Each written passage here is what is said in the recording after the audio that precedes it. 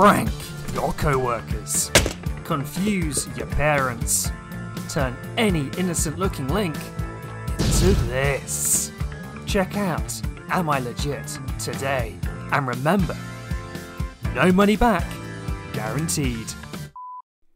URL shorteners. You've probably heard of them, right? Where you take a long link and you crush it right down into something that's much easier to send to friends, post on Twitter, or quite frankly, do whatever the heck you want to do with it.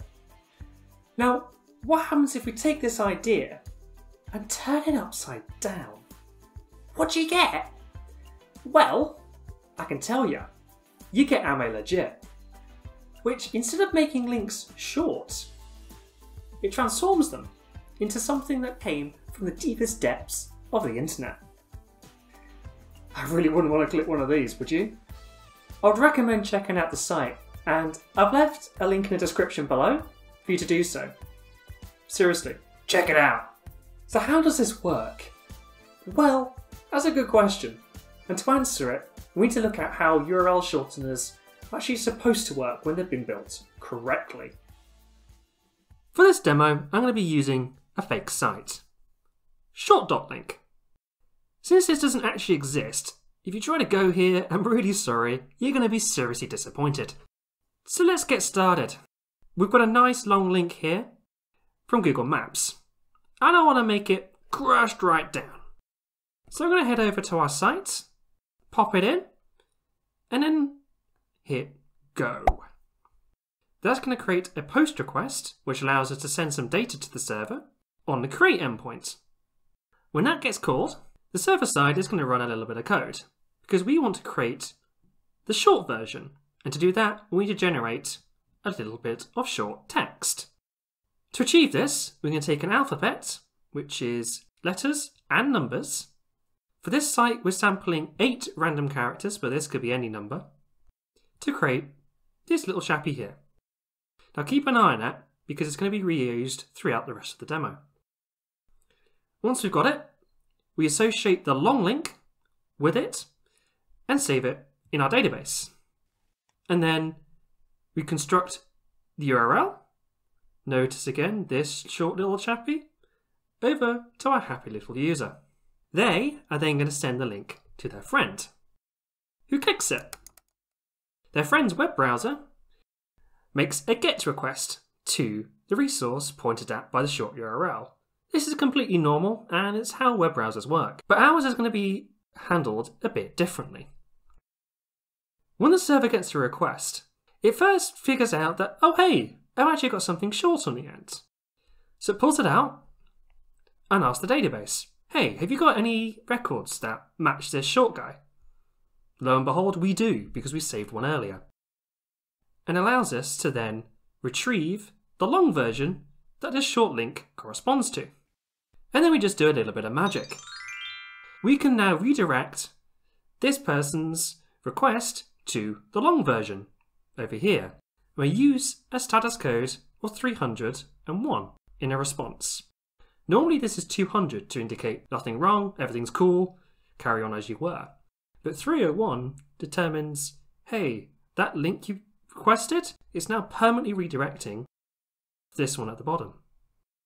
So the user's web browser can now just go, oh cool, I can now point you to this place. And we're done.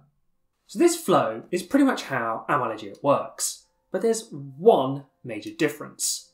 I completely subvert step number 2, which is where we generate the short string, which is then used in the URL as given back to users. Here, my version, well, that uses data from various sources to create a long, malicious looking string. To get all this information together to do this, I had a look in various places. First, I found a listing of various domain names that serve malware. Next, I had a look at the structure of what file names would look like for malicious sources, and I noticed something quite interesting. A lot of them try to emulate the names of Windows system files, such as this here, or that there. Into the mix that also went. And one thing I also noticed was there's quite a broad array of file extensions that is applied to malicious file names, such as .zip, .docx, .exe, and various others. I also took a look at what ransomware uses when it encrypts your files, using something like .wncy for WannaCry. Now that all this data is together, I was able to start figuring out a deterministic way of creating malicious looking links. I started with a domain name. I created 3 of these to get a bit of variety in the links. Once one of those is chosen, my algorithm then looks at directory listing. A number of subdirectories, denoted by the slash, all filled with either randomly generated hex strings, so A to F, 1 to 9, as well as a directory name, such as .wellknown, which really shouldn't be actually made public, but in some insecure configurations is. Then, the final step, the file name. I have a list of various malicious looking file names, as well as a list of malicious looking suffixes. One from each list is then chosen, combined together, and then you get your full link. And that is the magic. So that you can see how this all works in action, I've included a link to the source code on GitHub in the description below. Feel free to check it out. It's built using the serverless framework, so you should be able to run it on any cloud provider such as AWS, Google Cloud, or even Azure.